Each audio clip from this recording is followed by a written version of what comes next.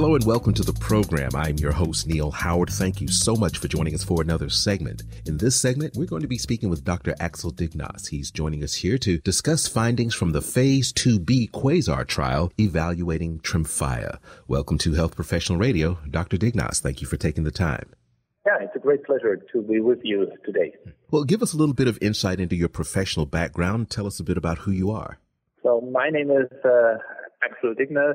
I'm based in Frankfurt, Germany. I'm having a long-time interest in the research of IBD, especially clinical trials and biologics and immunosuppressives. I have been the past president of UEG, and I'm a member of the International Organization of Inflammatory Bowel Diseases, and have a long background in developing guidelines for inflammatory bowel diseases, so including ulcerative colitis and Crohn's disease. We are now for Crohn's disease and ulcerative colitis in phase 2 studies, so it will be hopefully available in a couple of years when these trials have been finalized. Well, then let's talk about this trial, the Phase 2b Quasar Trial evaluating TREMFYA. When did this trial begin? So this is a very important trial, which I had just the pleasure to present the interim analysis of the 12-week data at the International Congress of ECCO, which took place in February, so the largest IBD Congress in the world, usually attending more than 7,000 people, where the most recent research is presented. And Quasar is a phase 2b randomized double-blind placebo-controlled dose-ranging study to evaluate the efficacy and safety of guselkumab as induction therapy in patients with ulcerative colitis, and in this case, patients with moderately to severely ulcerative colitis who had an inadequate response or intolerance to all conventional therapies. These are thiopurines or corticosteroids, or even advanced therapies, so anti-TNF therapies, vedolizumab or tofacitinib, which are the currently approved treatment options for patients with ulcerative colitis. There is one more. This is guselkumab, which is a combined IL-23 and IL-12 blocker, and guselkumab is a selective interleukin-23p9 subunit antagonist, so it's even more selective than guselkumab. So what were some of the key findings? It's very interesting. I think and the most important thing is that in patients with this type of UC, so moderately to severely active UC, failing conventional treatment, and in half of the patients even failing advanced therapy, the induction with guselkumab demonstrated clinically really meaningful improvements versus placebo across all key endpoints, and these endpoints were clinical response, clinical remission, endoscopic response, a very tough endpoint of combined histological and endoscopic improvement at week 12.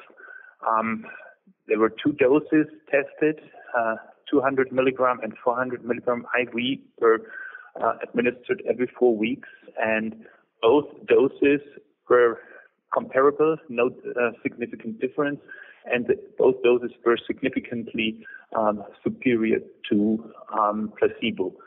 Another very important finding, and this is a very important finding for patients with a chronic disease, the safety results were really consistent with the known safety profile of guselkumab in other approved indications.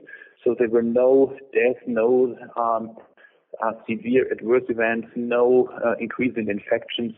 So it's a very efficacious but also very safe opportunity to treat our patients. Was there any data to suggest success past the 12-week point? This is the ongoing trial, so the patients are treated in a treat-through trial. So they, all the patients who have responded are followed up for another 52 weeks. So we will get hopefully this data by the end of the year. But as it's a randomized double-blind study, we do not have the data at the moment because the trial is still ongoing and no unblinding is done during the trial.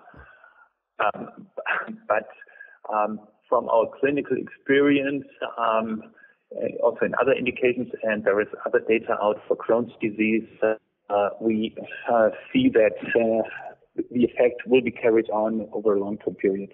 Was there anything glaringly unexpected that was revealed in this study? Was there anything unique? No. When you do such a trial, you hope that it will be efficacious.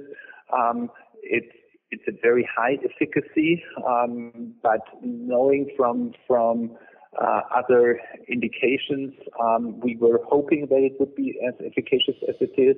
And especially as I pointed out, there were no adverse events that were unexpected. So everything turned out as we hoped when we were planning the trial. Mm-hmm. Other than having moderate to severe UC, were there any other conditions that the candidates had that could sway the study one way or the other? This is typical now for most of the clinical trials, so that the patients are really selected according to very strict inclusion and exclusion criteria. So usually the patients are pre-screened to exclude any infectious diseases. They are pre-screened to exclude ongoing cancer, for instance, or cancer which is not already seen. So usually it's fairly well-characterized patient population. There will be more data coming out, and I'm looking forward to see this because more than 25% of patients with ulcerative colitis suffer from so-called extraintestinal manifestations, so they have joint pain or arthralgia, uveitis, skin manifestations, and all these will be evaluated in the further course of the trial, and we will also get more data, for instance,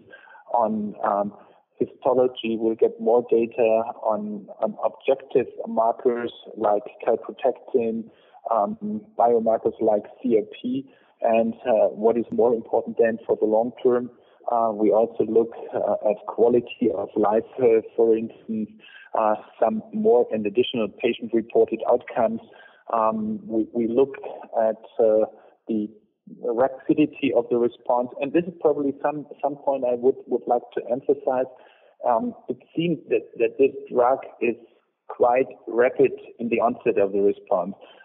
We saw that really a significant number of patients had a mucosal healing already at week 12, and like the conventional drugs are not able to achieve such a rapid response. So there were about 1/3 of the patients having an endoscopic response, and there were 27% of the patients having a combined histoendoscopic mucosal improvement. So even on histology, very, very objective, you see that there is an improvement as early as week 12, and it may be even earlier, but the final endpoint for this part of the trial was week 12. Well, I appreciate you joining us here on Health Professional Radio. Doctor, is there anything else that you'd like to add briefly for our listeners?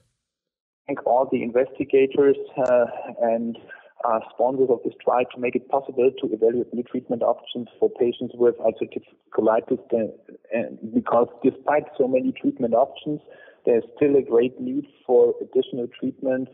As I pointed out, 50% of the patients in this trial had already failed advanced therapies, and without the help of the patients and the investigators, we would not have the chance to do something to improve the lives of our patients in the near future. So I would like to thank all patients and all colleagues who helped to get this data.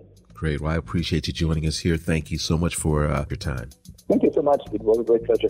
You've been listening to Health Professional Radio. I'm your host, Neil Howard, in conversation with Dr. Axel Dignass. Audio copies of this program are available at hpr.fm and healthprofessionalradio.com.au. You can also subscribe to the podcast on iTunes, listen in, download at SoundCloud, and be sure and subscribe to our YouTube channel at youtube.com, Health Professional Radio.